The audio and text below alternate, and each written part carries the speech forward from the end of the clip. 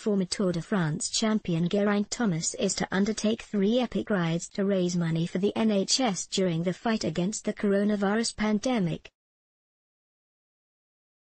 Professional cycling is on hold, with no competitions until at least the 1st of June. So Thomas is going to cycle at home in Cardiff for 36 hours over the course of 3 days, starting on the 15th of April. I thought I'd set myself the challenge of mirroring an NHS worker's shifts, so doing 3 12-hour shifts, he told BBC Radio 5 Live. You see, I put staff on enforced leave. France considers tour with no spectators. Thomas, 33, will take on the challenge in his garage on an indoor training bike, using a cycling training app to record his progress. Ineos and the team have been doing their hands-on project where they've been providing free hand sanitizer to the NHS in the UK, and all over Europe, and I wanted to do something myself. Riding a bike is kind of what I can do. 7.30 in the morning until 7.30 in the evening on Wednesday, Thursday, and Friday. I'm a little nervous about it, to be honest. Spending 12 hours on a bike 3 days in a row.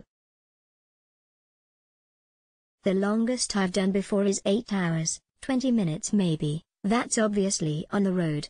But to be sat in my garage just pedaling for 12 hours, I think mentally it's going to be as much, if not more, challenging than the physical bit of it.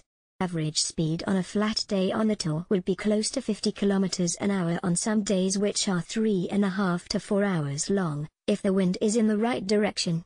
For me, doing this challenge, it's purely about getting round. I won't be in a rush, but power-wise, for those that know about power, it'll be around 200 watts I guess, which is a nice leisurely pace. It's all about survival, as 36 hours in 3 days is a fair amount. But it's a decent challenge, and hopefully we can raise a bit of money for the NHS, and who, as we all know, are doing such an amazing job at the moment. We'd love that to happen with Team Ineos unable to race competitively or train together. Thomas has returned to Cardiff with wife Sarah and 6-month-old son Max. Thomas won the 2018 Tour de France and finished runner-up last year behind Ineos teammate Egan Bernal. The 2020 Tour de France is scheduled for the 27th of June to the 19th of July, but other dates are being considered by organisers as for cycling's biggest event. The Giro d'Italia has already been pulled off this year because of the coronavirus pandemic, along with the monument one-day races Milan-San Remo, Tour of Flanders and Paris-Roubaix. I'm just praying and hoping it goes ahead at some point. That's the main thing for us, Thomas added. Obviously there's bigger things that need to be sorted out first, but as soon as it's safe and ready to go ahead, we'd love it to happen. It's the pinnacle of the sport and what it's all about. Listen again to the full interview on the Guest List podcast. Let's block ads.